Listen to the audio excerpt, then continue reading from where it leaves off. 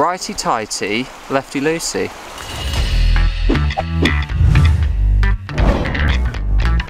Probably in focus, maybe not. Welcome to a new series. Why the heck is there a scooter in a tree? How's that even getting there? Anyway, we're going to call this short photography, little photography moments, short photography elements, one photo in a short amount of time. And I was like, why don't I just get out, film some really short videos, whack them up. Here we are, I'm in Sheffield, down a patch which you might have seen in episode 10 of 10-meter walks. And basically, I wanted to get a photo of the light coming through the trees, but as you can see, the light's already pretty much gone.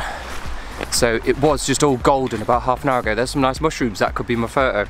And just maybe just one or two photos of what I can get in that short period of time.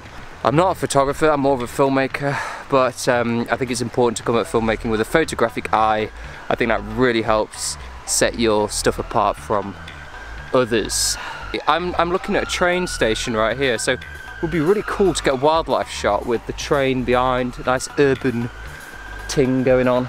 Mushroom and train. Has anyone put that in a picture before? Mushroom and train. So here are the mushrooms. They're here, and you can see that the train station is behind there, but I don't think I'm going to get one with the train in because the land's lower. Although I have seen over here, the river looks really nice. Catching the light really well just as the light's going down. Maybe a long exposure shot with something in. So I'll go and have a little look. Let's see what we got. Lovely. I like this log. If I had long exposure stuff, this could be really nice as the light's dropping. Taking advantage of that, and it also looks very lovely down the river here. I'm feeling like a long exposure shot might go down quite nicely. If I can come at this from a certain angle, come from down here, you can see, get a shot down the river there with that log in the foreground. Oh, I really hope I haven't forgotten my ND filter. I do have it in here. Got my, it's not sponsored or anything, as if. Alright, here we go. Let's crack this bad boy on. Get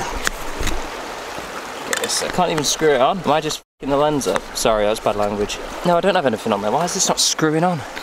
Absolute cretin. Here, you're getting some real behind the scenes content of what it's like to righty-tighty, lefty-loosey. The struggle is real, everyone. Why am I recording all this? Yeah, this is definitely not an ad, otherwise they would not sell any of their product. I've just got my feet soaked. We're gonna get this log in. There's my position. I'm not even sure if that's right, but my feet are wet. It's just all going a bit wrong, really. I'm doing this all on my phone. High production value. It actually looks pretty nice. So with a long exposure, you absolutely have to be on the tripod. F10, so you want the aperture quite high. I could probably go higher. That was a 2 second, and it made it quite silky. I could go a little bit higher than that. 2 second exposure.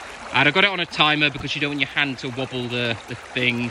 Let's have another crack, and I'll probably pop it up a little bit to a 4 seconder, and then pop the exposure up to balance it out. You can see here, that's the compensation or whatever you want to call it. So that is about, you want that about 0, slightly underexposing. It's probably a little bit wiser. Let's give it a crack.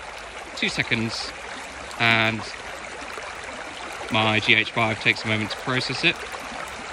Yeah, nice. Turned out when I came to edit it that the 5 second exposure actually blurred the log and some of the twig that was in the shot if you look really, really closely. So I decided in the end that the 2 second exposure was the better one because I didn't need the water any more blurred than it already was. Alright everyone, so that went pretty okay, I think. I don't really know till I've edited the photos. Do let me know if you want to see edit process in these as well, because I can put that in. It will be a bit more effort. I do kind of want to keep these quick. What I'm trying to do with these series is look at these things a little bit differently, and I didn't really look at that differently.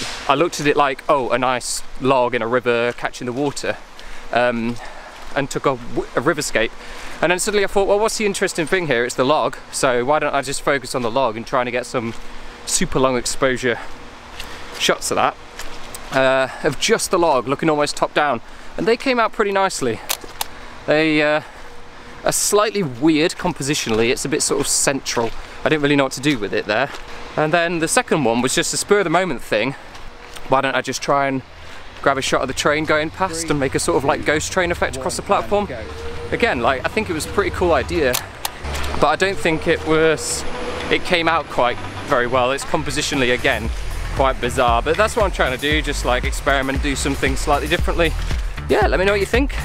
Might come back to the same spot tomorrow, see if we can get any wildlife. It just was a bit too dark.